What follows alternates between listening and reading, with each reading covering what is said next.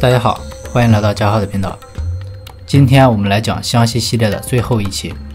在这里我先插一句，如果大家要去湘西旅游，千万不要进这里的山洞，因为在漫长的封建历史中，湘西出现过无数个落洞女孩，这些山洞就是她们的坟墓。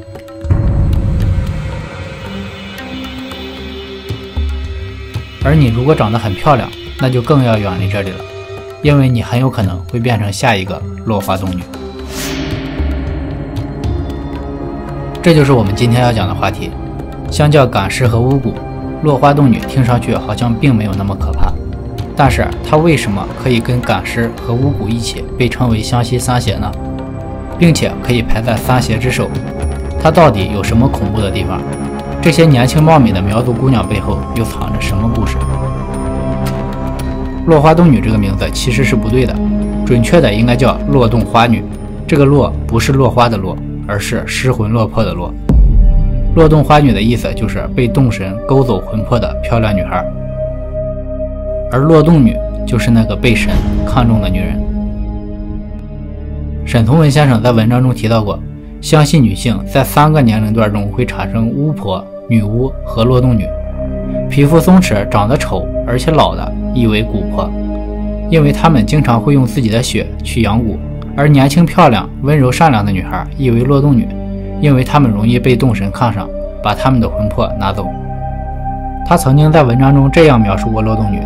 凡落洞女子，必眼睛光亮，性情纯和，聪明而美丽，必未婚，必爱好，善修饰，平时镇静自处，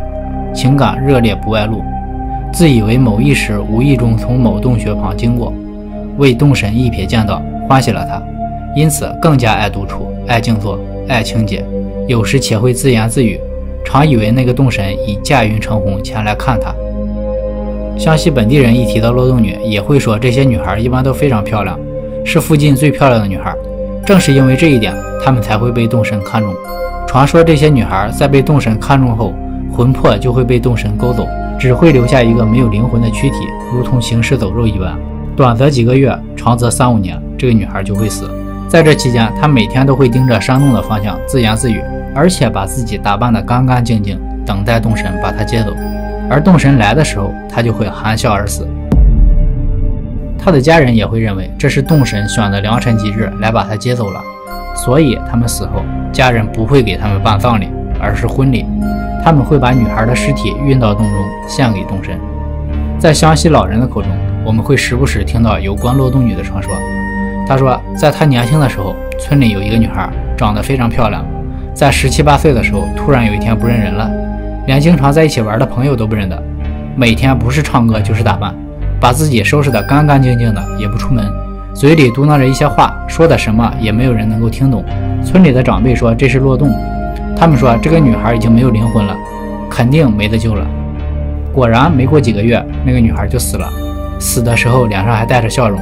最后那个女孩的家人把她的尸体连同她用过的物体一起放在她家附近的山洞里，而那个山洞自此之后经常会飘出女人的香气。关于落洞女的故事不止这一个，当地的老人几乎每个人都亲眼目睹过，他们嘴里的故事都不一样，都是自己亲身经历，就好像这种事情在他们年轻的时候非常普遍。他们说的故事虽然不同，但是主人公却都是漂亮的女孩，结局往往都是悲惨的，只有为数不多的女孩在落洞后被治好了。1999年，一个女孩出嫁1年后外出干农活，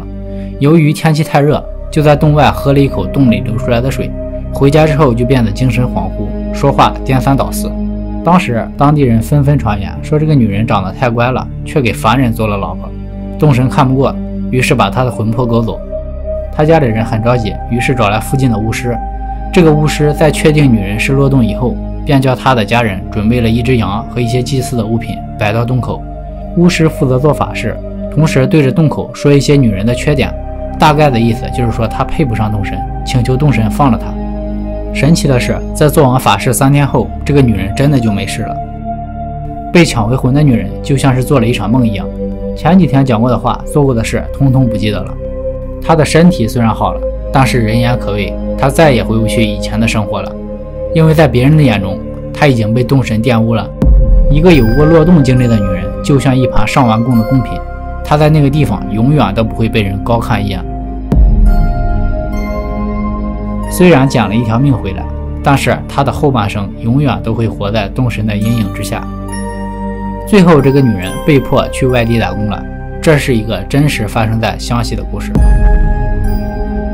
虽然湘西人信奉万物有灵，山有山神，水有水神，一个小小的山洞都会赋予洞神。而湘西沟壑纵横，大大小小的山洞随处可见，落洞女的故事也就变得非常多了。那么要究其原因，还得从这个时候说起。元朝末年，日本南北朝分裂，一部分日本人在本国发展不下去，于是来我国沿海地区烧杀抢掠，严重危害了我国沿海地区人们的正常生活。到了明代初期，我国国力强盛，朱元璋开始重视海防建设，于是开始抗击倭寇。到了明朝嘉靖年间，抗倭战争的数量达到了巅峰，在那个期间涌现了无数的抗倭英雄，这里就包括很多来自中国西南的少数民族。当时年仅18岁的湘西土司彭义南带领湘西男青年千里迢迢奔赴沿海抗倭，他们在战争中立下了赫赫战功，嘉靖帝也给他们立下了义难牌坊。现在如果我们去湘西，依然可以看到。虽然有了荣誉，可正是在这一次次战争中，使湘西男青年的数量越来越少，湘西出现了女多男少的现象。很多到了婚配年龄的女孩迟迟找不到如意郎君，她们渴望爱情，再加上长期的性压抑，最后到了痴迷的状态。她们面若桃花，眼睛亮若星辰，找不到宣泄的对象，只能寄希望于神灵，并且沉溺在自己的想象中无法自拔，呈现出精神错乱的状态。如果这个时候她能遇到一个正常的婚姻，其实是可以把她们治好的。可是基于万物有灵的传统思想，他们在其他人的眼中就是被洞神勾去了灵魂。在湘西落后的传统观念下，是没有人愿意娶一个落洞女孩的，所以这个唯一治疗他们的方式也被舍去了。于是这个女孩便再也无人问津，任由她的病态越来越严重，最后抑郁而终。而他们自己也相信死后会收获完美的爱情，据说他们走的时候是面带微笑的，他们相信死了以后会和洞神在一起。我们抛开战争导致女多男少的原因，其实导致落洞还有其他的原因。